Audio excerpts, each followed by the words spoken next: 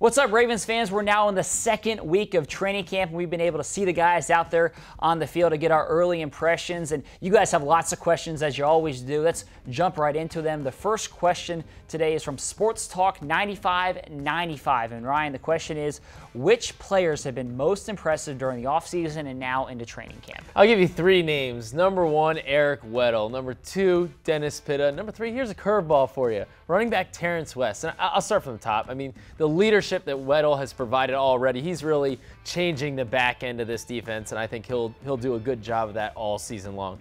Number two, Dennis Pitta. We weren't sure how his hip was going to be. Not only has he remained healthy, but he's picked up where he left off from the Super Bowl year with Joe Flacco. The chemistry is still there. It doesn't seem like he missed any time. No, yeah, it's incredible. Number three, Terrence West. I mean, here's a guy who's battling for a roster spot and making a very good bid so far. He makes cuts that no other back makes. He's in phenomenal shape. He's a big guy, physical runner.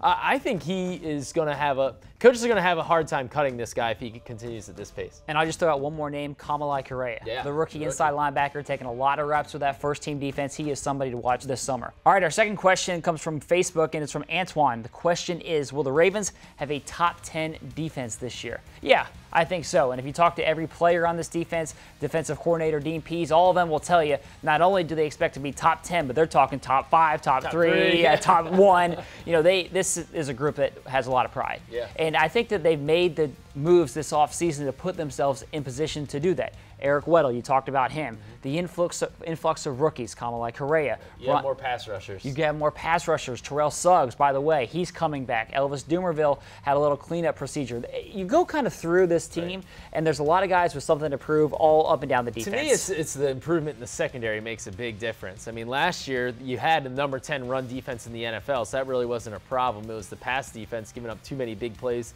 in the first half of the season. But the second half, they were the best secondary in football. So if they can roll that over plus improve with the Weddle addition and Webb's transition, I think that they're a very, very good defense. Totally agree. Last question comes from @JT59, and they ask, would the team ever consider doing another season of Hard Knocks on HBO? I think that they would consider it, but they would not want it. And really, when I say they, I think head coach John Harbaugh would probably be more able to be convinced to bring it on, even though I don't think he would love it.